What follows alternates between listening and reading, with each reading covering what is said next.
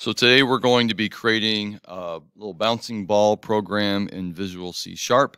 And to begin, we need a ball. So I'm in Photoshop and I will create a new document because this is going to be a relatively small graphic. I'm going to start off with 100 by 100 pixels and 72 pixels per inch since I'm just going to be putting it on the screen. That's all the resolution I need. I can hit Control plus if I need to zoom in a little bit. And because I don't want white as the background, I'm going to make a new layer down here right next to this garbage can. And on that new layer, press and hold on my elliptical marquee tool. And I can hold down my shift key and click and drag and draw a circle. And then I'm going to fill that. Now I want that to have a little bit of a 3D effect, so I'm going to use the gradient tool. And under the gradient tool, I'm going to click on this radial gradient tool. And you can double click on this guy here. There's all sorts of different colors in here you can go through, whatever that is. And then if I click and drag, okay, and I can click on reverse if I want those colors to go the other way. So that's good enough. It's not that big of a deal. Control D to deselect. You want to click on the eyeball next to the background. And if you want this thing to be any bigger, you're welcome to hit Control T and then scale that up. You want it to be about the same size as your document so that you don't have any extra space around it. That'll work fine. And I really just need to export this as a PNG file. Now when I export it, I can control the size. Actually 100 pixels is probably a little bit big on my screen. This will show you about the size that that's going to be. So you can play around with this here, but if I go half size on that, 550. Let me just go percentage here. Let's just take that down to half size. That to me is about the right size for my ball. Make sure transparency is checked and click export. And let's put this in our documents folder. I'm going to call it ball. And I had one already called that, so I wanted to replace it. So let's move over now out of Photoshop. We have our ball graphic, and let's go into Visual Studio and create a new project. We want to make sure that we're using the Windows Forms app where we have access to the different controls within here. So we see Windows Forms app. That's the one that we want. It says C Sharp, Windows Desktop. That's all the things that we're using.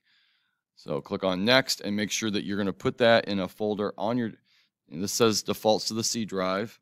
We call it bouncing ball. And let's click on this little 3 dots here and make sure that we're in our documents folder. So if for some reason we go to a different computer, it's not saved just on my C drive. So when this comes up, we'll have a form. We'll put the ball into a picture box. And from there, we want to get the ball bouncing around the screen. And then we want to make it so that when we click on it, it adds to our score. So I'm going to walk you through those elements as we go along here. So here we are in Visual Studio. We have our Windows Forms apps loaded, and we need a picture box. So here's the picture box control. If I double click on that, it'll put a picture box onto my screen here, and then with that control selected, I'm going to go over to the properties of that form, or excuse me, of that picture box, and I'm actually going to call this PBX ball, and then I need to go down to the image property. In the image property, if I select that, you'll see those 3 dots.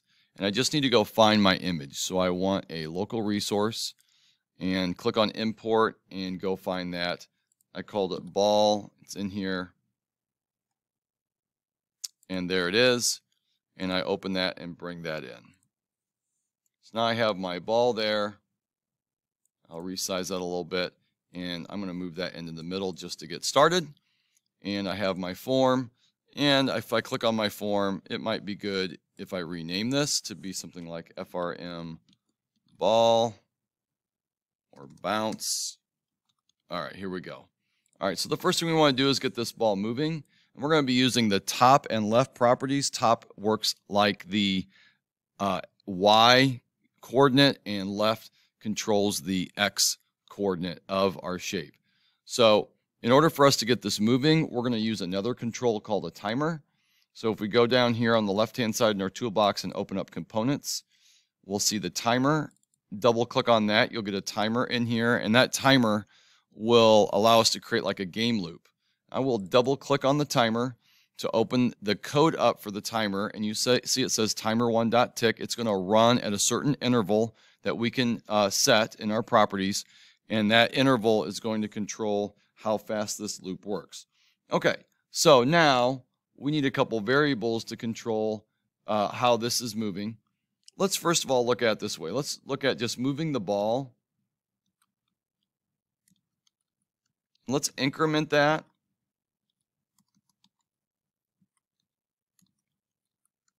And let's say we're just going to use 10. Okay? And we'll do a similar statement here for the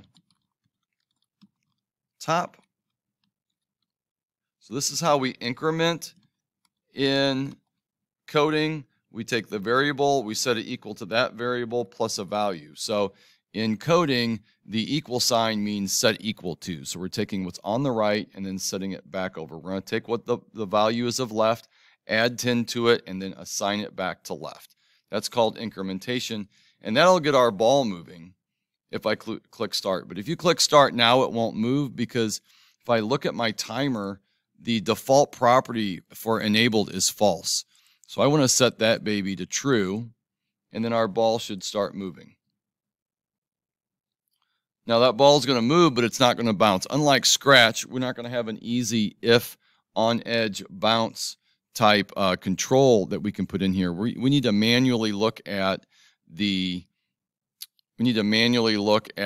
edges of our form and where that ball is moving to.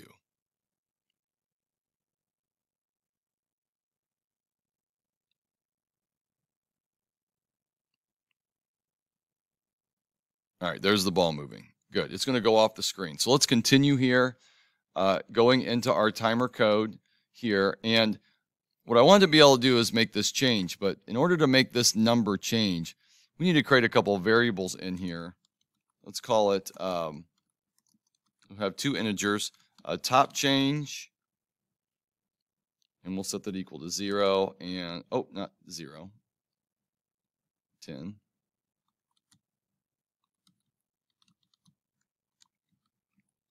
All right, so now we can replace these values with left change and top change. Now we can change those.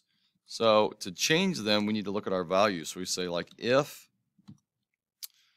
PBX ball dot left, and what is it's moving to the right, so we want to say greater, let's just say 800 for now. Okay? If that's true, we want to change left change, we want to make it move back the other way. So we'd set that equal to, say, a negative value. And I can copy and paste this. I need all four sides. So here, for when left change is on the other side, it's going to be less than or equal to 0, and I want that to be positive again. And here, I want to look at top, and let's just say that the height of my form is like 400. Make sure that you change this to be top change, to go back up. And then when it's on the left-hand side, it's going to be less than 0. And we want to set top change back to a positive value. And you can change these numbers up however you'd like to do so that it bounces at different angles. If we're moving both the X and the Y coordinates at the same speed, it's going to move, it's going to move at this, always at a 45-degree angle, which is okay. Notice it went off the screen a little bit because my width is probably a little bit more than 800. But we can actually make it so that we can alter our form. So we can say like this dot size dot width. So we can actually look the size of the form, and then this dot size dot height. And that way, anytime I reload or change the size of my form, it's going to bounce. Now, one thing you're going to see here is it goes off the screen, and that's because it's looking at, in here, the top left corner. So I'm going to need to make an adjustment for the width and height of my actual ball to make that bounce on the inside. So I'll let you work on that while I move on to the next section, which is I want to make it so when I click on the this button that it works. So real quick, if I double click on my ball, what do I want to do? Well, I need a variable to set my score. So I'm going to set a variable here. And in here, I want to increment that. And a shortcut for that, if I want to say +1, I could say ++. If I want to set it to something more than like 1, I could say score equals score +10. I need to display that. I'm going to need something to display my score. So I'm going to add a label out here. Here's a label. And I want that. Oop, I didn't need to double click on that. I want this to be called LBL score. And I want its default to be 0. All right, so I want this thing to be showing my score. And you can put another label in here that shows just the word score, kind of to describe that. But let's go into here. And now we need that to be displayed. Now I want to say like LBL score.text equals score. Now if I do that, it's going to give me an error because it's going to say something like, hey, you can't convert integer to string. And because text wants string data, we need to convert score into a string. So to do that, I say convert.toString, and then in parentheses, because that's a method, I put score.